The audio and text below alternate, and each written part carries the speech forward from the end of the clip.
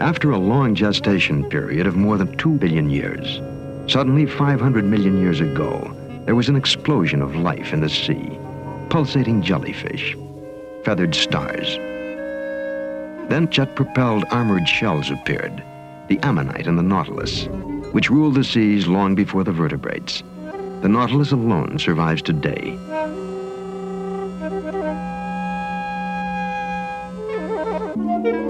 For the sea's growing abundance, colonies of brilliant living coral became nurseries.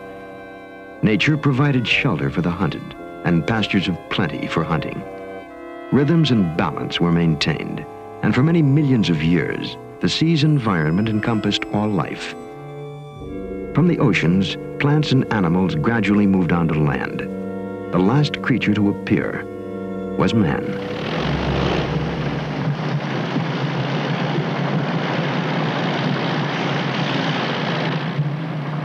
A newcomer by the geological calendar, man the achiever, gifted with hands, a complex brain, and voice for communication, began to manipulate the environment of all living creatures.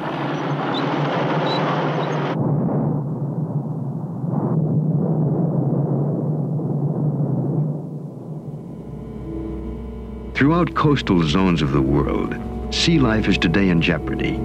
Coral communities now become dusty tombstones of what was once a cradle of creation.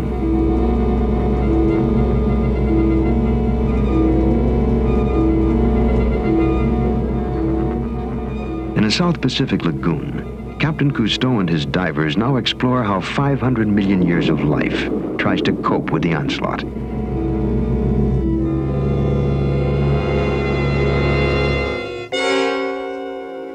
Here, in what was once an underwater Garden of Eden, the serpent of the sea may soon be the sole survivor.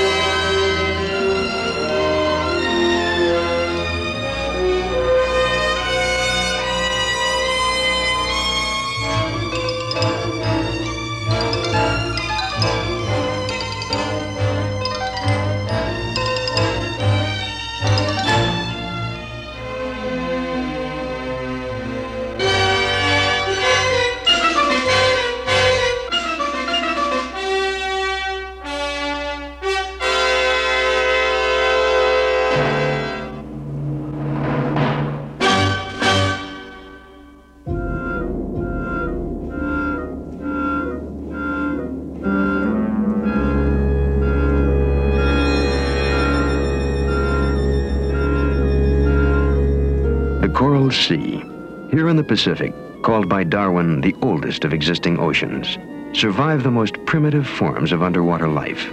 To study these rarely observed bottom-dwelling creatures, Cousteau has commissioned the vessel Pilu Pilu, now approaching the tropical island of New Caledonia.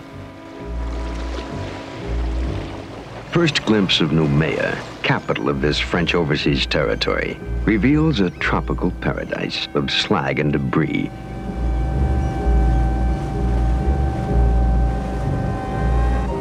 Coral heads, once underwater, have been pushed up by the dumping of slag from strip mining and mineral refining to die in the searing sun.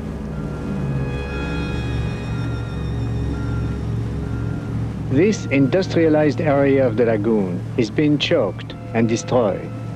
We wonder about the extent of the damage to the marine populations below, and especially to the almost legendary nautilus, which has quietly survived hundreds of millions of years.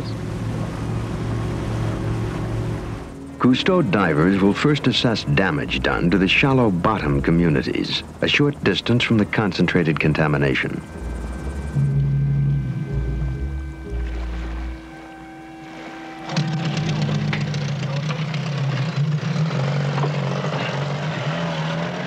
Here at the shoreline, two worlds meet, land and sea. These shallow waters serve as a refuge for burrowing shore animals and are accessible for foraging creatures from the bottom of the lagoon. In this unique environment, one often overlooked, Chief Diver Dominique Soumian will evaluate the impact of mining contamination.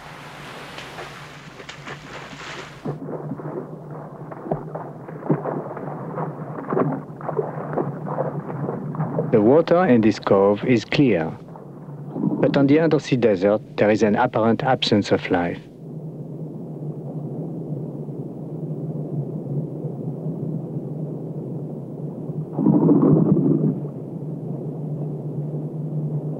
Suddenly, mysterious tracks of wandering marine animals.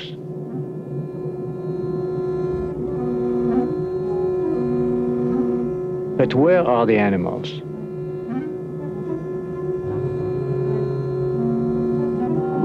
Soumian flashes a weird mutation. Is it fish or bird?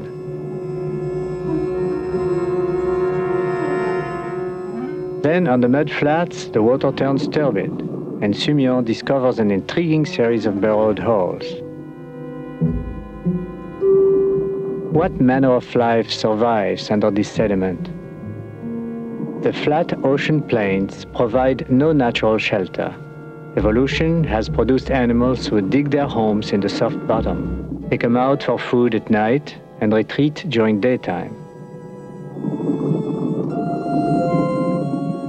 How deep, how efficient is this underground architecture?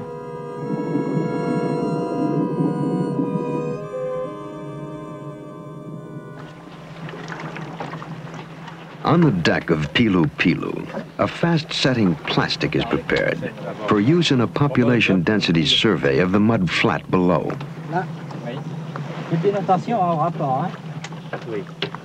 Plastic will be poured into the underwater holes to determine also what manner of shelter exists for the mysterious foragers.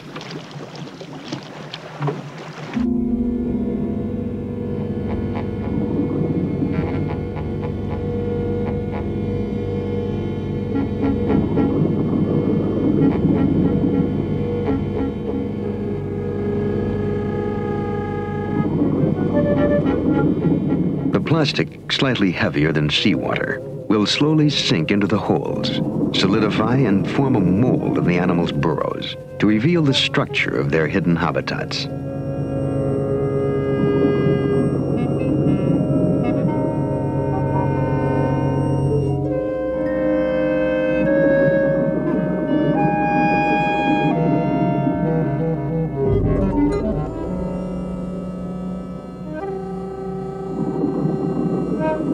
Soon we find ourselves in a snowstorm under the sea, and the plastic flakes stick to our hair, our skin, our suits.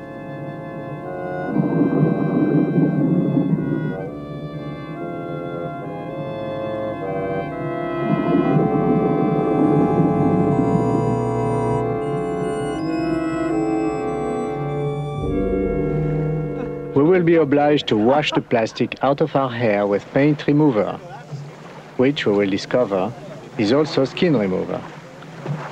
But Philippe does not consider our miscalculations a joke. He thinks only of the cost of the damaged suits and clogged diving gear.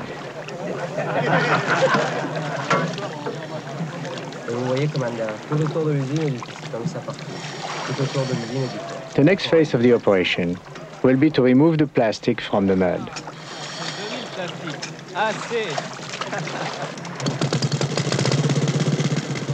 It is time to extract the quickly setting plastic molds. They will be blown free of silt by an improvised high-output water hose.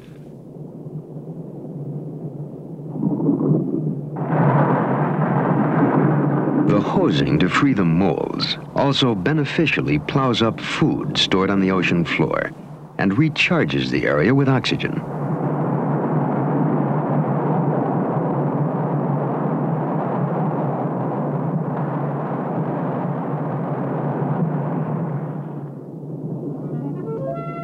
As they are uncovered, the molds display complicated shapes of strange beauty.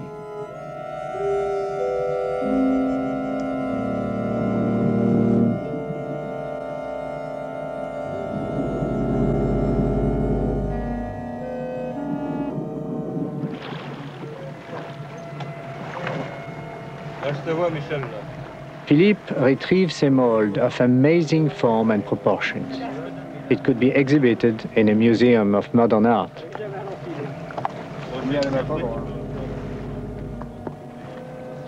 Under each square foot of bottom, there are 2 feet of tunnel. Obviously, there are many types of residents in this complicated maze of burrows, secret catacombs, and escape routes. Here is proof that despite growing mineral deposits, under the mud there still exists a considerable bottom community.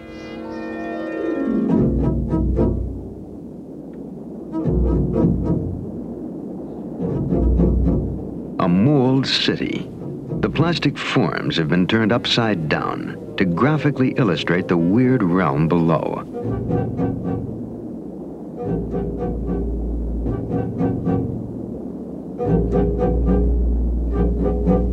We would try to discover who are the hosts of this desolate seabed and who are the hunters that make the lookouts and escape trenches necessary in these hidden habitats. We would dive at night.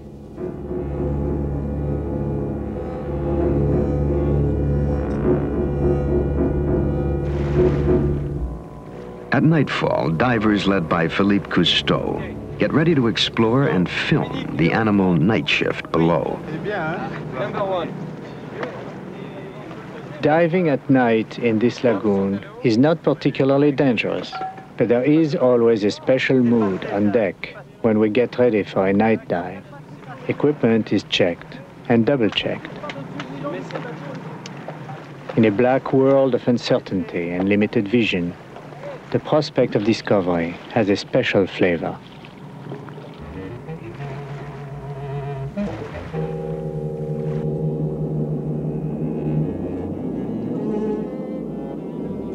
Still unknown is how severely marine life here has been affected by careless shore mining. A lone stingray prowls the bottom, undulates away from lights into the concealing gloom. Tracks suggest that some unknown creature has passed here, seeking food or shelter.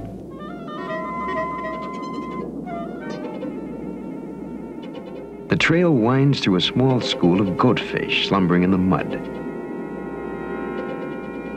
There are goat-like whiskers or feelers used to sense and dig out their minute prey.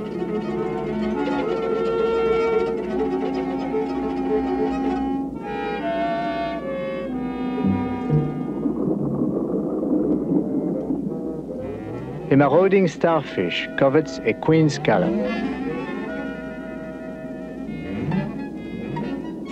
By snapping shut her 2 valves, the scallop swims away by jet propulsion.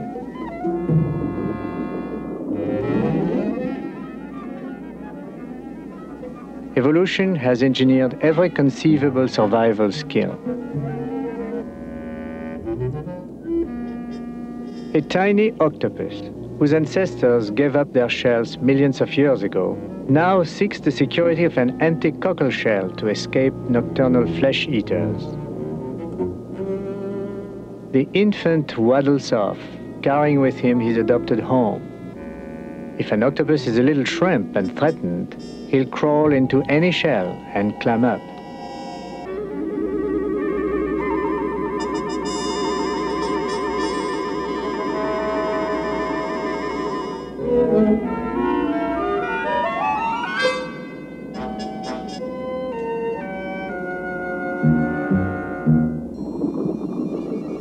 From his hunting hole, a mantis shrimp discovers a diver.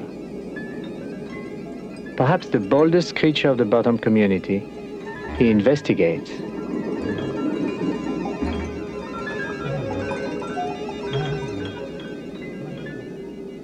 The shrimp finds our diver inedible.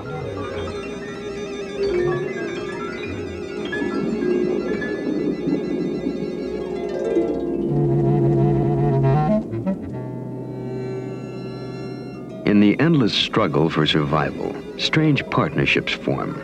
At this hole, a goby, a small fish with good eyesight, stands guard while a nearly blind bulldozer shrimp builds their shared home.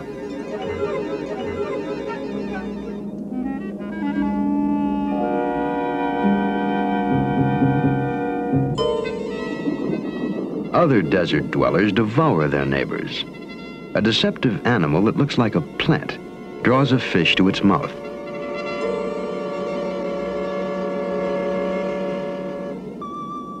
When this creature feels threatened, it disappears into the bottom.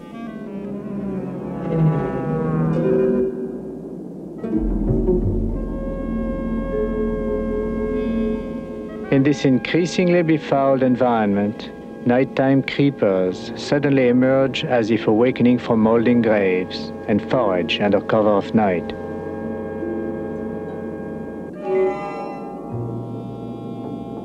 The sea mice move across the mud flats like a battalion of tanks, ravaging everything in their path, the dead, the dying, the contaminated.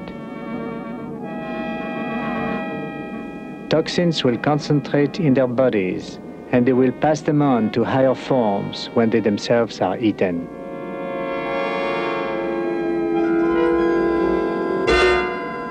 A sea snake. This survivor hunts in the holes of the hidden world. For the vulnerable residents, hiding is a way of life. Security is unknown.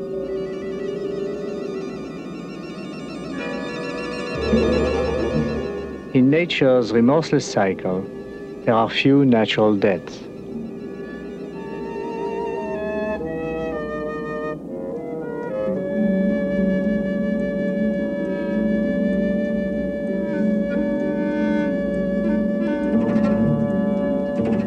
Diver and snake confront each other on this barren battlefield of mineral dust.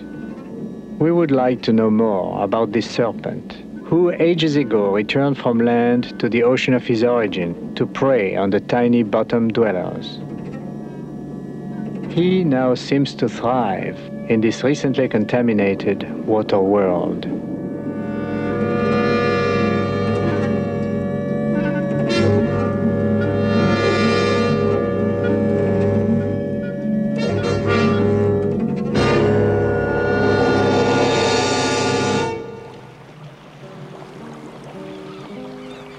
Aboard the Pilu Pilu, cameraman and crew rest under the tropical sun, which bathes and renews the Coral Sea.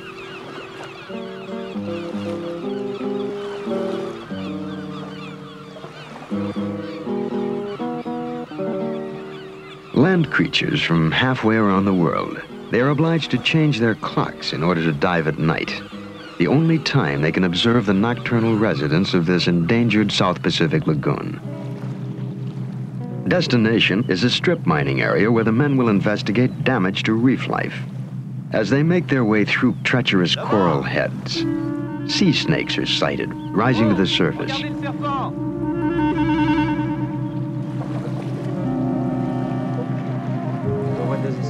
Some might say that according to legend, they have been drawn by the music of Preslin's guitar, while in fact they are air breathers and have come to the surface to replenish their oxygen supply. The divers descend to study these reptiles, first encountered on the mud flats at night. Information about the sea viper from local residents and fishermen has been fragmentary, laced with hearsay and folklore. To gather more detailed information about their habits, Cousteau's team initiates the use of a new underwater zoom lens camera.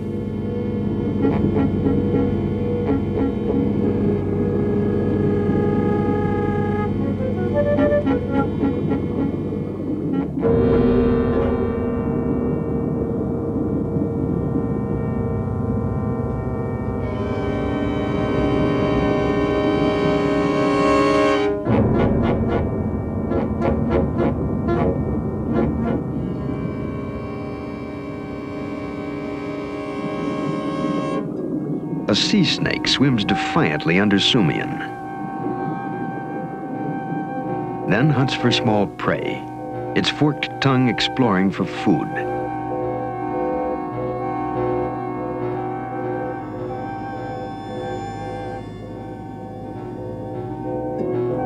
At last, the hunter has found a victim, which he slowly consumes.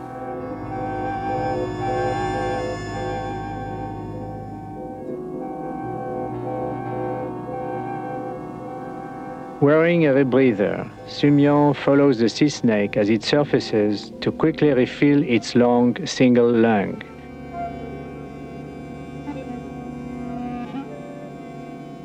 In a split second, the sea snake can inhale enough oxygen to sustain it for 8 hours.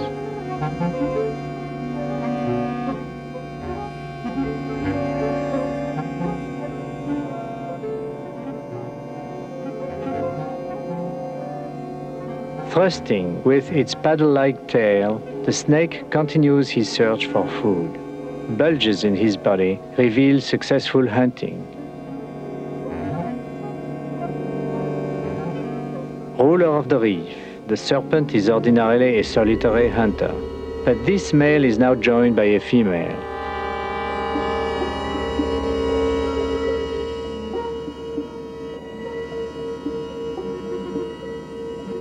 During the mating season, sea snakes, like other species, appear to become even more aggressive toward intruders. During courtship and breeding, paired-off snakes intertwine sensually in the water.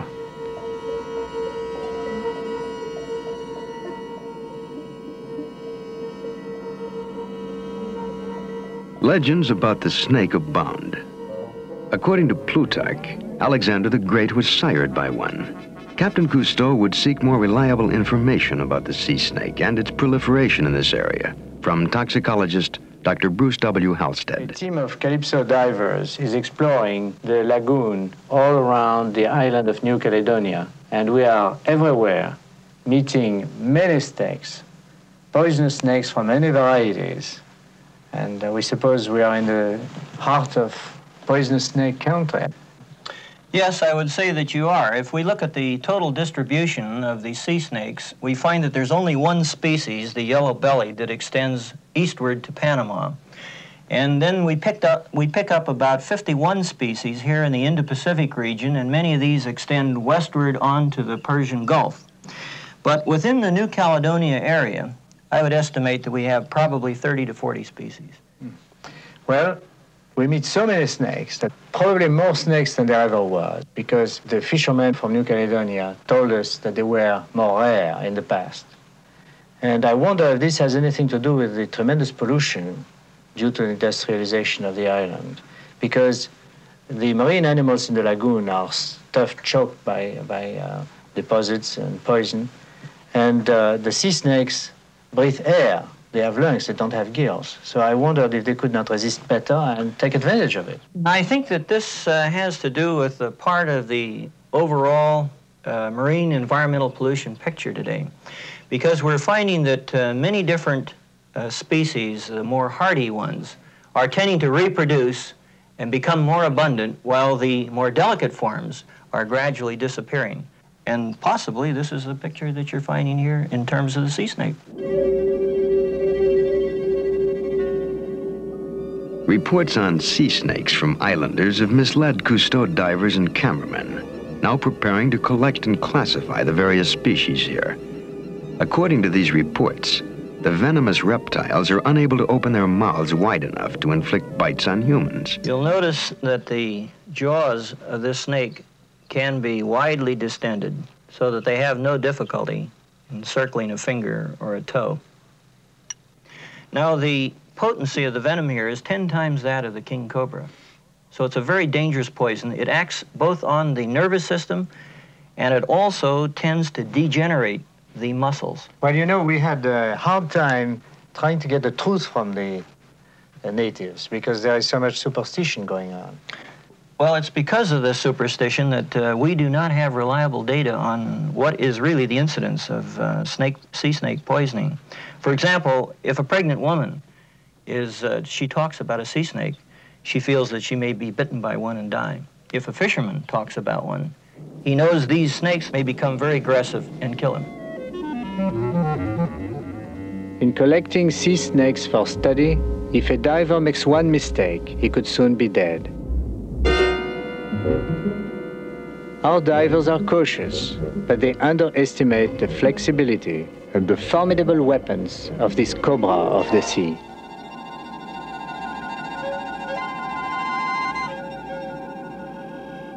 Fortunately this time, the snake's short fangs did not penetrate the diver's gloves, and the collecting continues.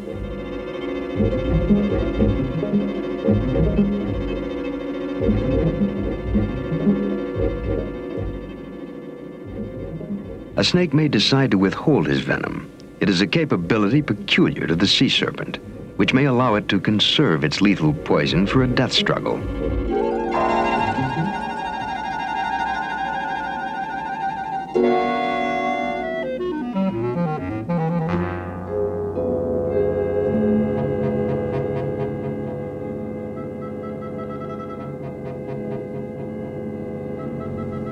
The most dangerous phase of capture is maneuvering the strong, supple reptile into the basket and closing the lid before the reluctant snake can strike.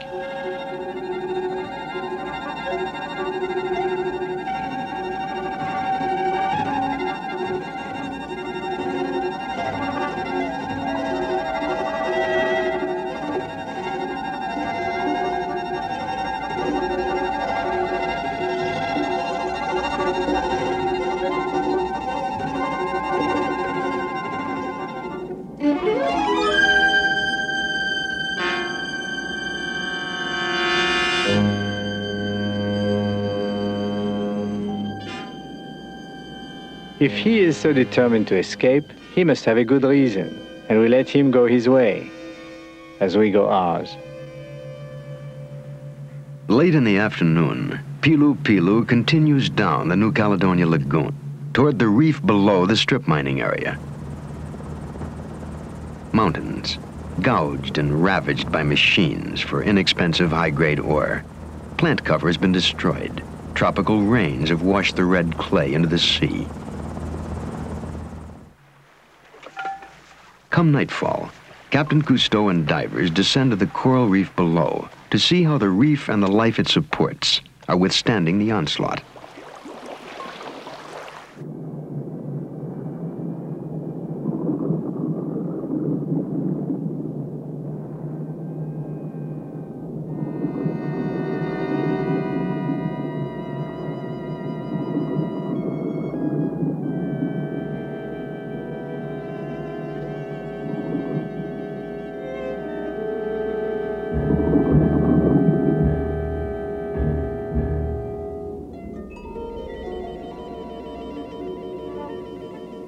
In midwater, the darkness is suddenly spangled by segmented sea worms and undulating sea slugs attracted to our lights. They are like serpentine streamers from New Year's Eve's past, darting from the darkness and engulfing us.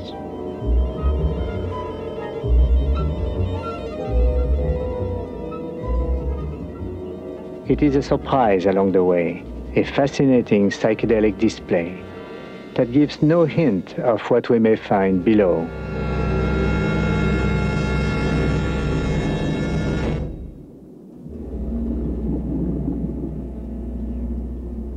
Off the scarred shores of New Caledonia, Captain Cousteau descends to the coral reef adjacent to the mining area above.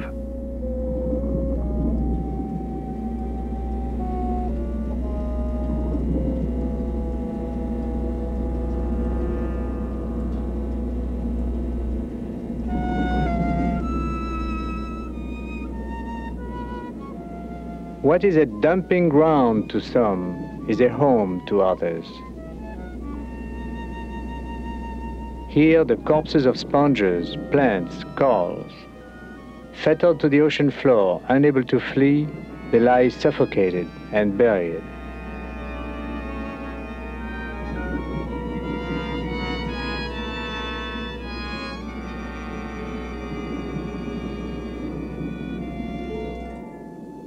Mineral deposits blanket the bottom, toxic even for the almost indestructible sea cucumber, grabbing through this graveyard.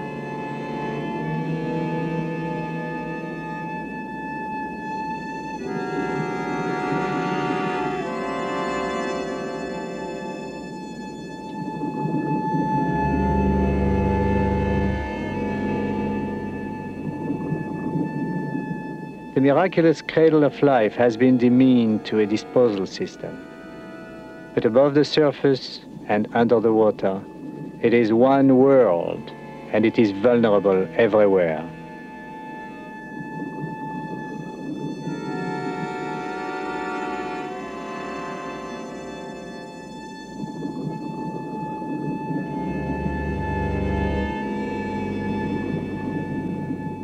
The dive continues in deeper waters.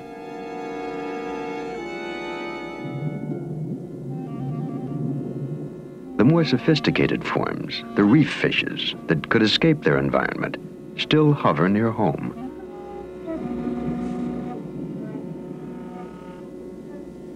What he lost to the world would be the zebra surgeonfish. He searches for food through this silt trap that was once a garden of living coral. Waste particles on top also take their toll on the bottom by cutting off the sunlight vital to the cycle of life.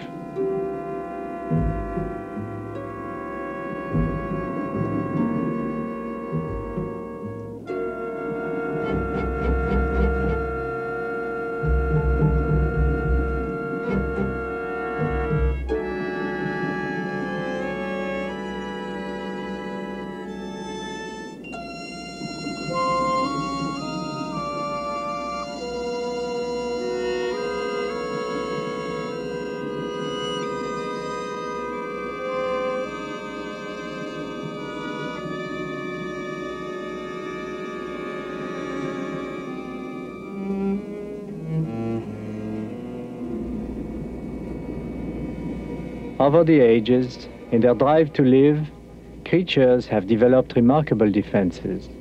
Here, a parrotfish has spun a translucent, poisonous cocoon to keep out predators while he sleeps.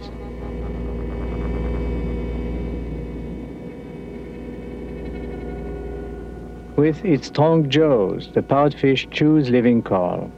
After ingesting the nutrients, it spits out sand, thus manufacturing shelter for burrowing animals.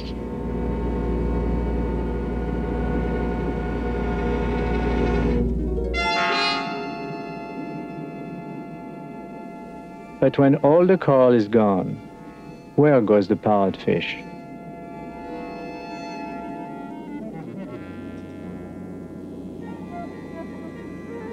This suspension feeder, a plant-like animal, collects and draws to its mouth whatever filters down from above. An associated little fish gobbles up the leavings.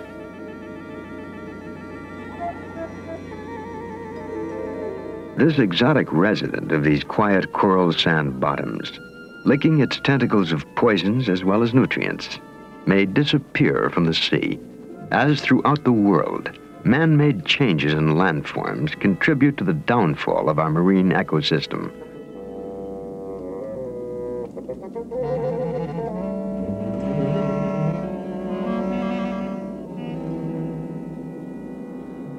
The lazy, squirting sea hare, expert in chemical warfare.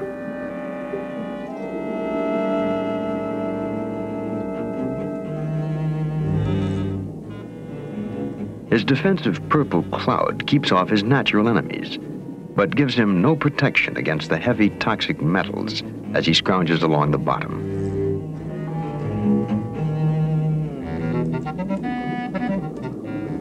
We meet an old friend, the octopus.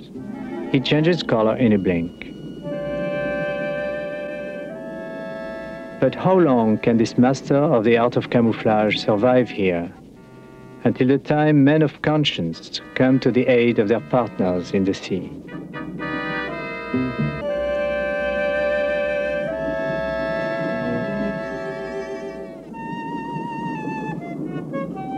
Cousteau and cameramen dive to a still deeper shelf along the outer reef.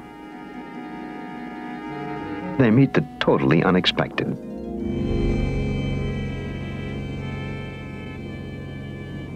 In between two worlds, ours and the abyssal depth, a solitary nautilus has come up to feed.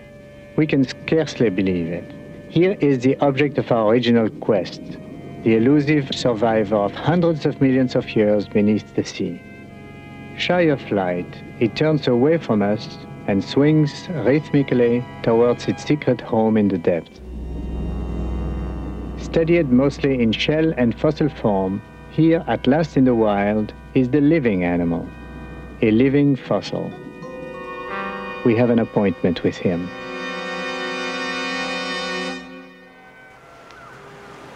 On one of Caledonia's coral islands, Captain Cousteau searches for nautilus shells with the most notable of nautilus authorities, Dr. Anna Bitter of the University of Cambridge.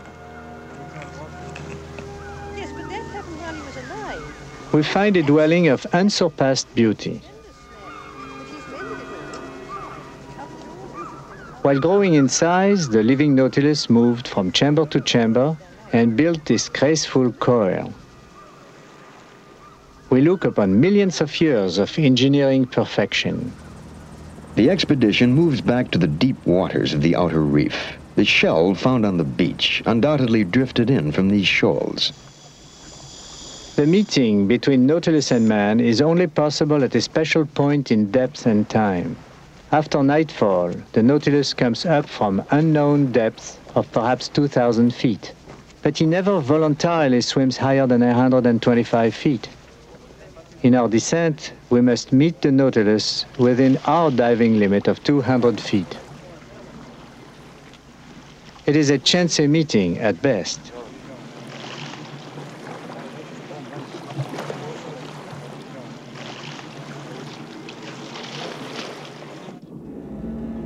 Captain Cousteau leads the dive, down to the first shelf and then beyond. Here at the edge of open sea, the waters seem to have remained almost pollution-free.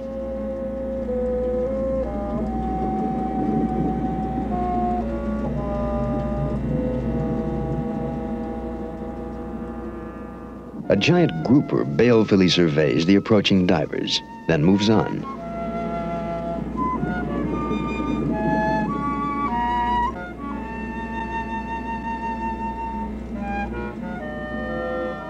The descent continues, and then, out of the gloom, a nautilus appears.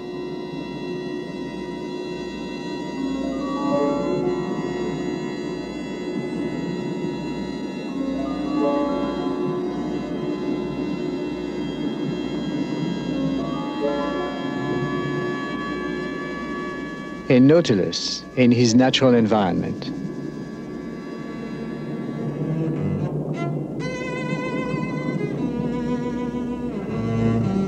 Fascinated, I watch him pulse his jet, as he has done since 500 million years, unchanged, while other species evolved around him.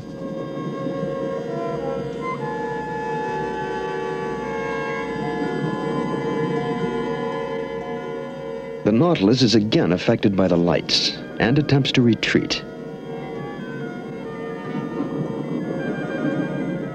In flight, he moves toward Cousteau.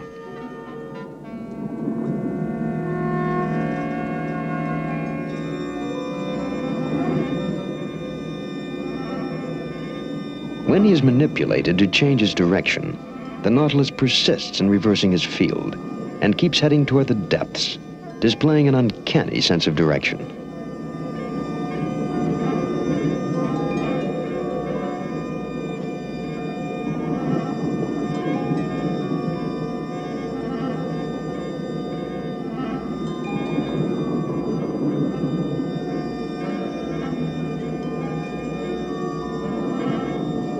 A cousin of the octopus, the Nautilus propels itself with a flap-like funnel. Two of the animals will be collected for further observation by Cousteau and Dr. Bitter in the ship's aquarium. You know, Dr. Bitter, for us European divers, these animals are more or less fabulous. We have been dreaming about them, Philippe, and we knew they existed, but we had never seen them because they live so far away from Europe. And also, they seem to be from another age. Aren't they a little bit of that? Indeed, yes, I have your feeling too. When I came across the world to look at them, I felt I was looking at a living fossil, and indeed that is what we are looking at, aren't we? It's a living fossil. Here, these unchanged, virtually unchanged since the chalk was laid down. You have shells of Nautilus from those days, not different from these. That's how many million years? Oh, don't ask me that. But It's a lot of million years. it's a lot of million years. We hadn't watched them. We hadn't looked at them. We hadn't had the chance of seeing. Because they are, it's rare to get some alive. You look at this strange impersonal eye, and you wonder what image it can give the animal and what the animal can understand from that image, and we just don't know. The chambered nautilus shell found on the beach by Cousteau and Dr. Bitter has been cut in half, and we see the outer chamber which once housed the living animal. We can see everything. We can see the chambers, each one a sealed compartment, and running through this tube, which is chalky as far as we can see, but inside you see the little hole here. There is, from the animal, a tube of living animal going right through. And it is by that tube of living animal the buoyancy is controlled. By pumping water in, they compress the gas and make the thing just a little heavier. By withdrawing liquid, they let the gas expand and give it the extra buoyancy. As night again descends on the outer reef, new equipment is checked for a special nautilus dive. Philippe Cousteau adjusts the lens of a new invention for observation in near darkness, the light-multiplying owl eye. In a test, it is aimed at the lighthouse at the entrance of Noumea Pass, and then ship's lights are turned out. In the dark of the moon, the lighthouse is revealed, and the owl eye amplifies 10,000 times the light of the beacon. It will now be used to observe the nautilus without bright lights, so as not to disturb the animal's behavior.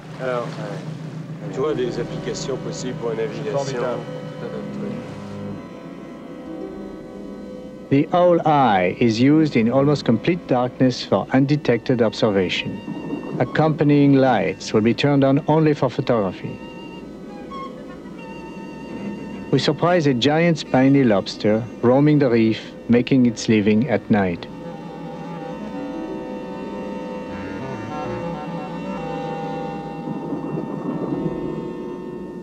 The lobster brings us luck. As we follow it with our lights, not one, but two nautiluses are suddenly discovered. For the moment, the owl eye is not needed.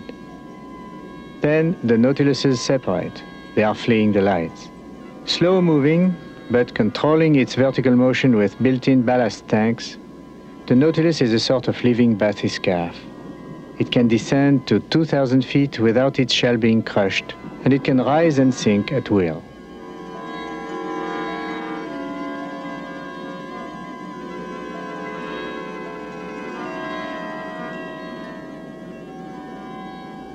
I now observe the Nautilus with the owl eye. Direct light removed, the animal swims normally, rhythmically. The visor above its eyes reminds us of the helmeted knights of old. The Nautilus swims directly over us unafraid and is again joined by its partner.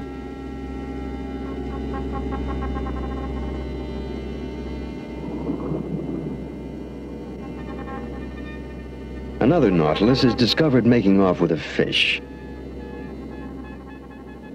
Through independent nervous controls, tentacles surrounding the mouth operate in specialized sets.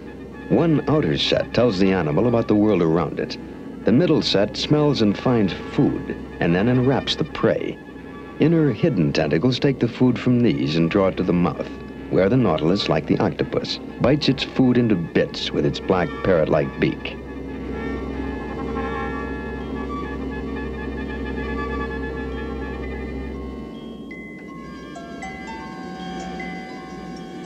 We now find our two nautiluses in mating embrace, an act of their life never before observed in the wild, but certainly occurring in the dark depth these many millions of years.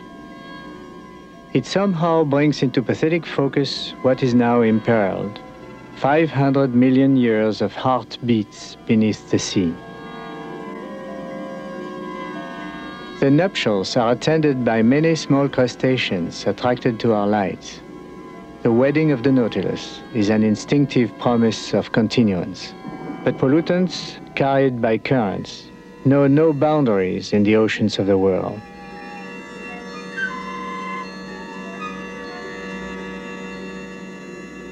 The mated female now returns to the depths.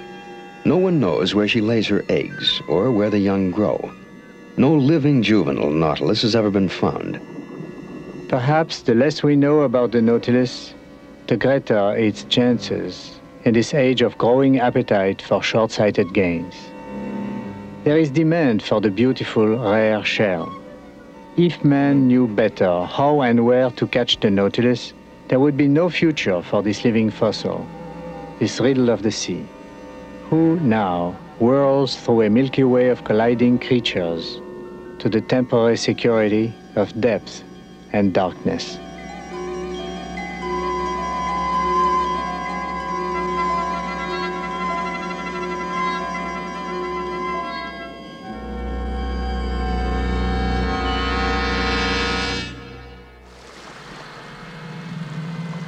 In the reflective calm of the coral sea, 85 miles from the underwater wastelands created by the encroachment of man, Philippe Cousteau embarks on an aerial reconnaissance.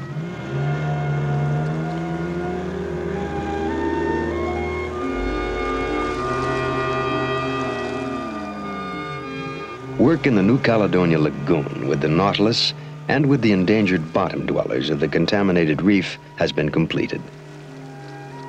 Here it is a relief to look down upon unspoiled coral outcroppings, waters clear and pure.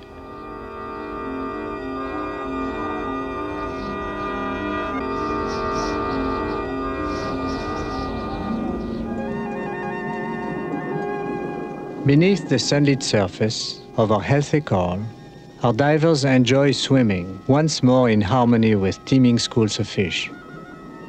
Science has all the answers to keep the waters of the world clean. We all know that upon man depends the fate of our troubled oceans and of our planet. And it is in the oceans that lies the fate of man and of all living creatures.